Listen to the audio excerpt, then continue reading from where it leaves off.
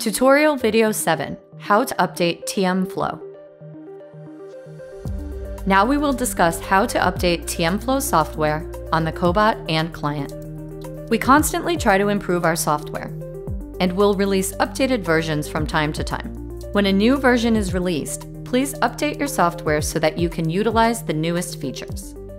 Let's begin with discussing how to update the Cobot system version. First, we will need to format a USB flash drive to the Omron TM format. To do this, plug in any flash drive, right-click on it in your File Explorer, and select Format. From this window, let's change the file system to NTFS format, and rename the volume label to TM Robot in all caps, no spaces.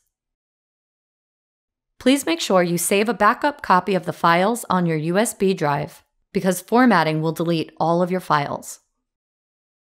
The next step is to acquire a copy of the zipped folder with the TM Flow update files.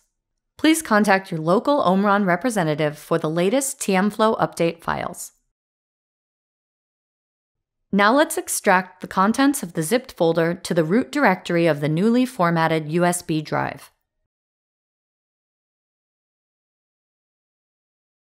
There should be 4 files total: a brand.cert file, a 32-bit installer, a 64-bit installer, and a TMR file. Now let's initiate the update. Plug your USB drive directly into the control box. In TM Flow, navigate to the main menu, click System, and then click System Update. If the USB drive and the TMR file in it are recognized, they will show up here. If the TMR file does not appear, the USB drive may not be formatted properly, or the 4 extracted files may be in the wrong location, or the files may be corrupted. Next, click OK to initiate the update. Please note the update sequence will occur immediately after clicking OK, but only as long as the update file contains the same system version or newer. You will get an error if you attempt to downgrade the system version. If it is necessary to downgrade the system version, you can do so by restoring the Cobot to a backup point that you have previously saved. When the Cobot begins updating, do not touch anything.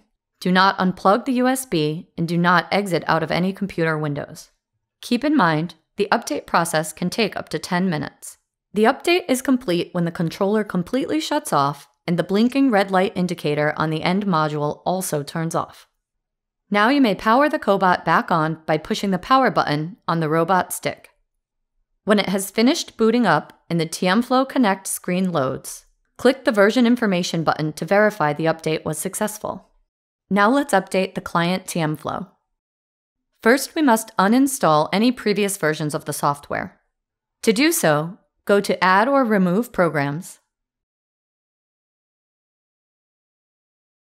then find Techman Robot Control application. Click the Uninstall button.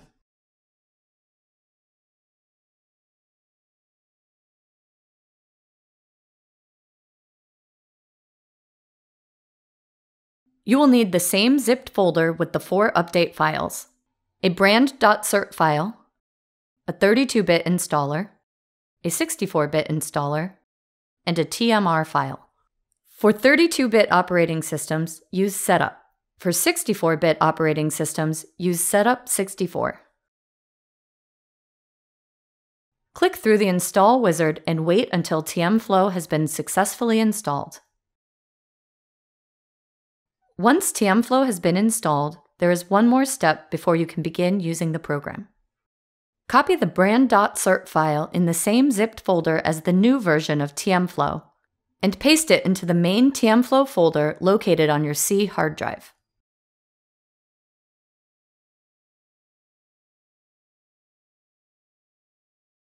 You are now ready to use TM Flow on your external Windows device. This concludes Video 7 of the Omron TM series tutorials. Thanks for watching.